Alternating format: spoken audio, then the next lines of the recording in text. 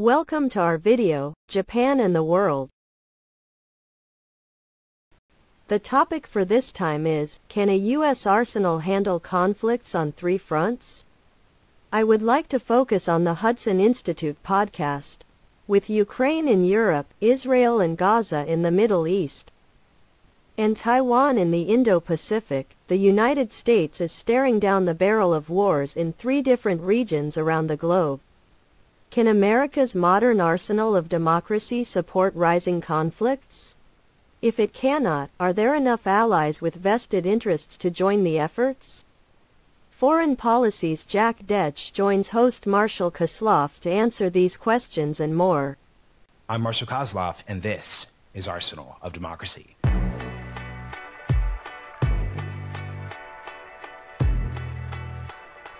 My guest today on the show is Foreign Policy's Pentagon and National Security reporter, Jack Detsch. Jack wrote a great piece of reporting on the challenges facing the Pentagon as we seek to rebuild the arsenal of democracy, as the United States faces potential theaters of conflict in Eastern Europe, the Middle East, and of course, the Indo-Pacific.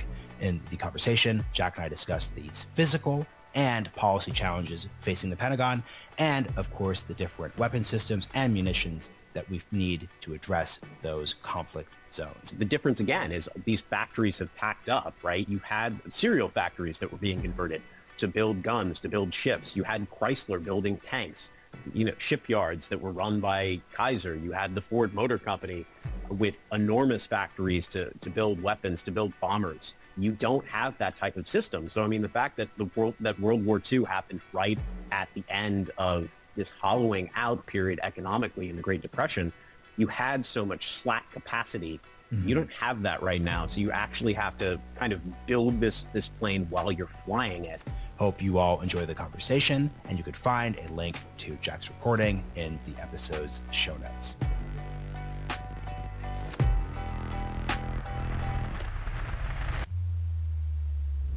Jack Detsch, welcome to Arsenal of Democracy. Marshall, great to be here. Yeah, so I'm obviously biased, but you wrote a great piece of reporting on the Pentagon's efforts to rebuild the arsenal of democracy. Why do you think it was worth kicking off 2024 with a piece on that issue? Why is it going to be one of the defining issues of this year? Well, I think you look at the overstretch that the Pentagon is facing right now to basically be able to source weapons for three different conflicts, right? To help the Ukrainians fend off the Russians, to prepare for a conflict if China breaks over the border into Taiwan. And then, I mean, also everything that's going on with Israel. So it was just kind of this industrial conflagration almost that the United States is facing. It's not just the 155 artillery ammo that the Ukrainians are firing into Russian lines, right? It's the sea-launched weapons that the Taiwanese would need to plunk Chinese ships. It's all of these precision-guided munitions that the Israelis are now firing in Gaza with tremendous consequences. So you just sort of see this scope of what needs to be revitalized. And while it's kind of this World War II moment, everything is different, right? I mean, these are factories that have been boxed up, shipped overseas. Now you actually need to start this effort to basically re-industrialize and recapitalize to fight this three-front war, basically, or to help allies fight these different wars. So it's just this enormous problem. It's like a math problem from hell that the Pentagon's facing.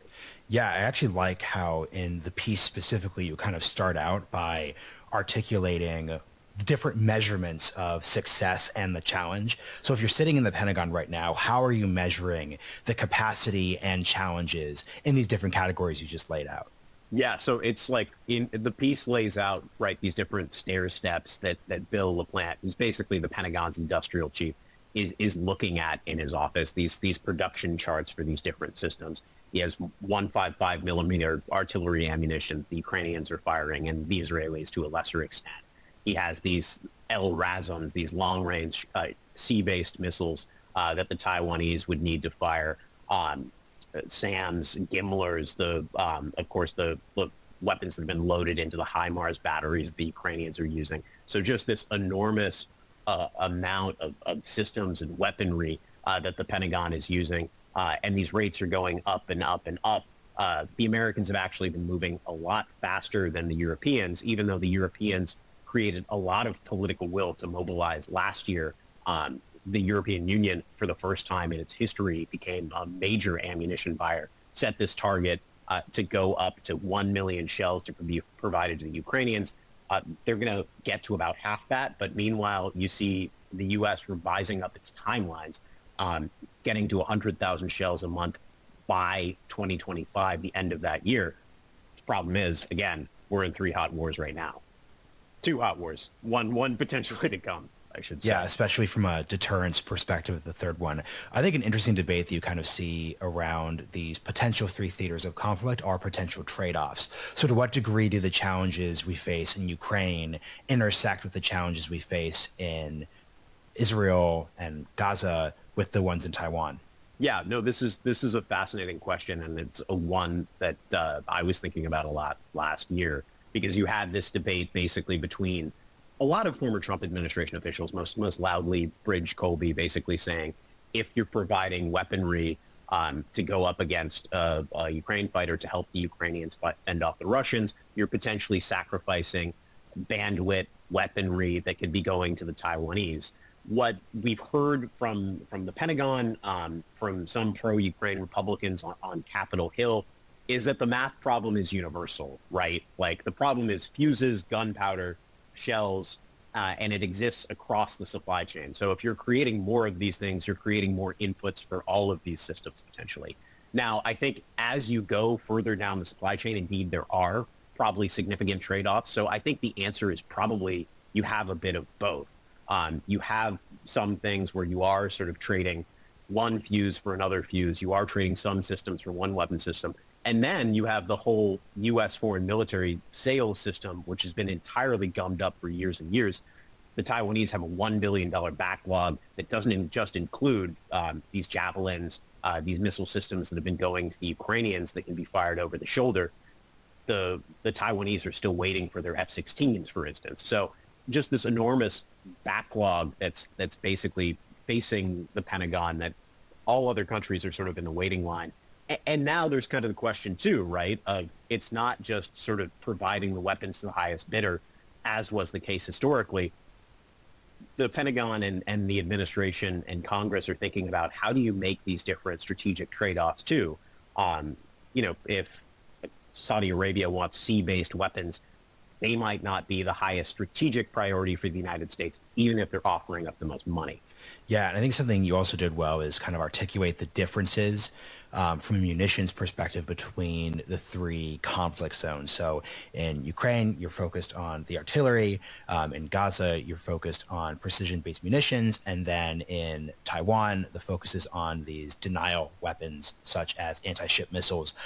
Looking across those 3 different categories of weapon systems, where do you see the biggest challenge in terms of what we and our allies are at capacity to address? I mean, the artillery is obviously the biggest one that people have focused on right now. I mean, when you look at the situation that the Ukrainians are facing, they've gone from basically firing 6,000 155 and Soviet-era artillery rounds a day in the summer to about 2,000. The Russians are firing 10,000 rounds a day, and you already see the battlefield kind of converging on the Ukrainians. The Russians seem really poised to take this eastern city of Avdiivka, which would be their biggest gain since they took over Bakhmut last year. So the need is obviously very urgent for the Ukrainians. The need is obviously urgent for the Israelis, too. When you look at these precision-guided munitions, you just burn through them so quickly because they never actually seem to have the exact explosive effect that everyone expects them to. So when you look at the reporting that's come out of think tanks in Washington like CSIS, they think that you would run out of these precision-guided munitions within a week of starting a hot war in Taiwan if the U.S. was indeed to actually come and back up Taiwan against a Chinese invasion. So I think there's criticalities across the supply chain. 155 is going to be a huge focus this year. And there's just the politics of this, right? We can't ignore the elephant in the room that this administration seems interested in doing this. Their level of investment might not be what some hawks would like to see. It's a question mark if Trump were to defeat Biden, whether he'd sort of want to continue this industrialization strategy, curb it, keep it going further, set it at point, or, just dismiss it entirely. So I think the election is really hanging over this. And when you talk to folks in Europe, there's a lot of consternation about whether this is going to continue or not. Yeah, and the Pentagon did not decide to collaborate with your deadlines. A week after your piece, they released their first ever National Defense Industrial Strategy. Did you take a look at it, and do you have any thoughts on it?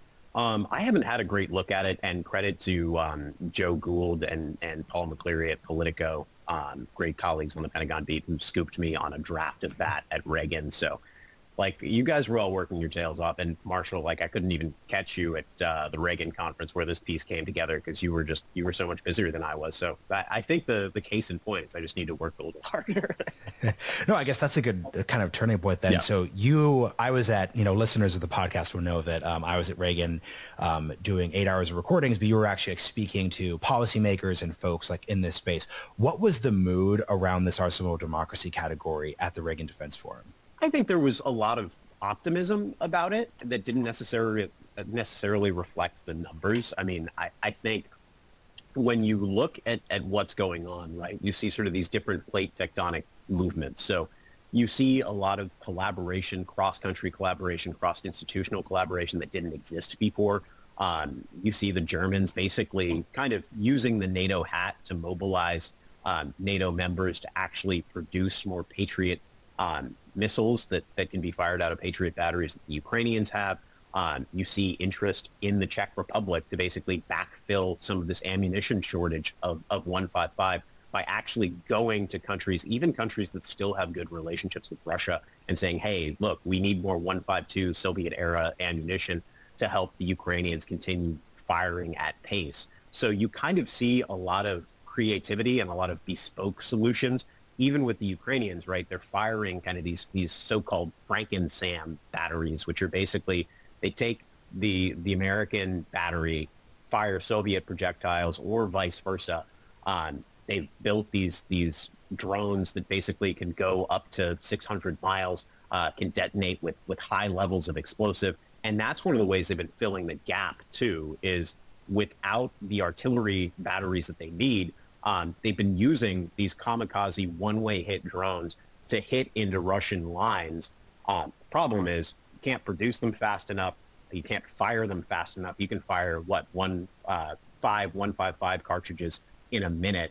You certainly can't fire as many drones into Russian lines in that amount of time unless you mass them before. So I think there's an ongoing concern about how do you deliver this stuff en masse. Is the political will there to actually keep it going? But certainly there was a lot of creativity and optimism around what coalitions, what consortiums can you build? One thing we've been talking about a lot in this administration, right, is the mini-laterals, that the UN Security Council doesn't matter anymore. It's more about the G7, the G20, these little blocks that kind of get together, create diplomacy. It's not a fix-it solution for the lack of progress in the UN Security Council or in the General Assembly. And also we see that kind of in the arms space of these countries kind of getting together, creating bespoke solutions and providing them to the Ukrainians. The question is, how much can you give? I think what's interesting here, one of my colleagues at Hudson Institute, Arthur Herman, is doing some interesting writing around reconceiving the World War II arsenal of democracy context as arsenal of democracies. Because per what you just said, it's not just the United States that's producing these munitions. There's actually an interlocking group of countries and allies that are kind of working on this. I guess what I kind of wonder, though, is that unlike World War II, the conflicts aren't quite as tied together if you're an American ally. So, for example, you can be an American ally like Germany and completely be oriented with us on the questions of Ukraine, but that might not necessarily mean you're oriented in the same way with Israel, Gaza, or Taiwan. So I guess the question for you is, to what degree does this sort of ecosystem of allies producing munitions, does this fit across all conflicts, or is there potential for this to just be very conflict specific when the actual problem the United States faces is that we have three different potential ones, as you said at the start? Oh, yeah, no, the three-way problem is an American problem entirely, right? There's no real serious policymaker in Washington, inside, outside the administration, who thinks that there would be a serious European footprint backing up Taiwan if there was a war that kicked off in the Indo-Pacific, or forget Taiwan, even over the Second Thomas Shoal between the Philippines and China, or any other sort of hot war in Asia. It would be the United States, potentially Australia, potentially whoever wants to defend their turf, the Japanese, the Koreans getting involved. This is very much European specific. The Europeans trying to get their act together to focus on helping out Ukraine, and the U.S. also providing weapons to Israel. You have a lot of split in the European body politic about how to respond to Israel. Some states supporting Israel, some states not really as supportive, and certainly a lot less product moving when it comes to the guns, the weapons, the artillery. The other interesting dynamic, and you mentioned Arthur Herman, and obviously the Freedom's Forge is sort of really a keystone kind of book that describes the World War II era. The difference again is these factories have packed up, right? You had like cereal factories that were being converted to build guns, to build ships. You had Chrysler building tanks. You had shipyards that were run by Kaiser. You had the Ford Motor Company with enormous factories to build weapons, to build bombers. You don't have that type of system. So I mean, the fact that World War II happened right at the end of this hollowing out period economically in the Great Depression, you had so much slack capacity. Mm-hmm. You don't have that right now. So you actually have to kind of build this plane while you're flying it. And that's the challenge that countries are going to continue to face, is they're going to have all these other priorities, especially during peacetime, right? A lot of countries that are facing this problem, Ukraine is not right up against their borders unless you're talking about the Baltic countries. Taiwan is, of course, another world away for many of us. Israel is quite far away. So these aren't conflicts that are propping up on everyone's border. And there's going to be a mix of isolationist views of people who are sort of more primate-focused, primacy, who want to respond with an arsenal of democracy approach. It's going to be a really complex political web to spin here. I think what's so interesting about what you just said is there's this question of, is this a money problem versus is this an actual, there are structural limitations on what you can do. And given the history you just told, a literal structural limitation that's different than a money problem is the fact that we're looking at a defense industrial base that's been hollowed out from the 1990s onward. So can you talk about like that context specifically? Because that's another limitation on we can't just treat this as if it's 1939 again. Yeah, no, that's right. And I think you look at the context too, right? I mean, this is also Europe and the United States mobilizing to basically put NATO and NATO countries back on a war footing. I mean, one of the interesting things that we've seen rhetorically from European states, from the British military brass, the Swedish military brass, now the Polish military brass, basically in a succession of weeks, saying Europe needs to prepare for war. That comes with dusting off World War II era bunkers. That comes with building these types of munitions. It's just, I mean, yeah, the challenge is really, really, really daunting. And you have to actually build new factories. The U.S. seems to be very focused on building this 155 factory in Garland, Texas. That is one of the things that they're looking at when you look at Bill LaPlante's stair step in the Pentagon that will actually get them from where they are right now, about 28,000 to 30,000 155 shells a month, to 100,000 in December 2025. The Europeans don't seem to have laid down any new production. There's been talk of production lines being restarted in Bulgaria and other places on the eastern flank, but we don't actually see these brick and mortar factories being set down on European soil. And that's going to be critical if this approach is actually going to succeed. So I think the big last question here is time frame. So in the National Defense Industrial Strategy report that was put out, there's talk of a 2, 3, 4, 5 year timeline here. Given the fact though that if we were recording this episode in January of 2023, we would have not have been talking about a potential conflict in the Middle East. We would have focused on Taiwan and Ukraine, but clearly the narrative in terms of world events is moving quicker than our policy expectations. So what do you think is the timeline or like the room for effort and error when it comes to the challenges you've articulated on this episode? I mean, it depends, what school of thought you're in, right? I mean, if you look at the people who are the most concerned, like the Admiral Phil Davidsons of the world, right? The Indo-Pacific command chief, who said to, look at the window of the next 5 years, and that was a couple years ago already, but basically until 2027, when the People's Liberation Army builds up a force that's able to invade Taiwan. That's kind of the window that you're looking at. You are looking at a shorter window with China, especially because they've built so many platforms. They have the world's biggest Navy. At some point, they're going to have to take those platforms back to the shipyards, back to the maintenance facilities, and begin actually restripping them, rebuilding them, getting them ready again. So I think that's sort of a tricky calculus if you're Xi Jinping looking at the Taiwan Strait saying there's not a huge amount of time where you can just keep building, and continue this and continue to put pressure in perpetuity. The Russians have the same gravity challenge too, right? They've been able to basically patch up their firing rates by going to North Korea, going to the Iranians, sapping their industrial capacity.